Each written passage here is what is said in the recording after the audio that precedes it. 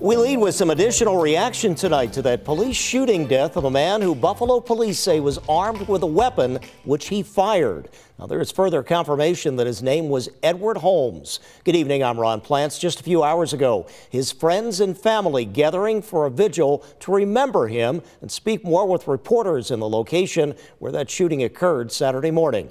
2 on your side's Andy Payton was there and has the story for us. Tonight, a house in Buffalo once at the center of a family's memories. The cookouts was here, the parties was here, the family reunions was here for years. Now at the center of its biggest tragedy. It's never going to be the same again, ever. Friends and family of Edward Holmes joining in prayer this evening outside the 57-year-old's house where just over 36 hours ago, he was shot and killed by 2 Buffalo police officers. My dad died in the middle of the street by himself. It happened just before 10 a.m. Saturday morning, after officials say they received a 911 call of a man with a gun.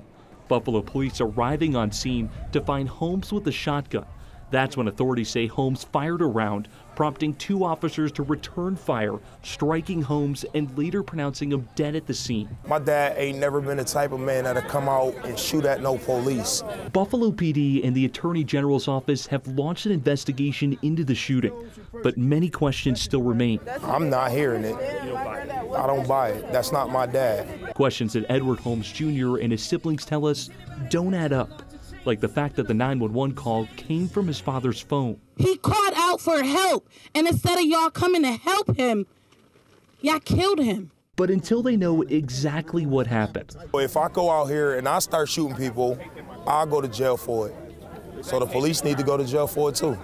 The loved ones just want justice. All he did was wear cowboy hats. For their neighbor, father, and cowboy hat-loving grandfather. Dad, I'm gonna miss you. And I'm Junior, so your name gonna always live on through me. Now, Buffalo police have vowed to release the body cam footage of the 2 officers involved in this shooting. We're told that'll come out anytime in the next week. We will be sure to stay on this for you and provide the latest updates when they become available. For now, on your side in Buffalo, Andy Payton, Channel 2 News.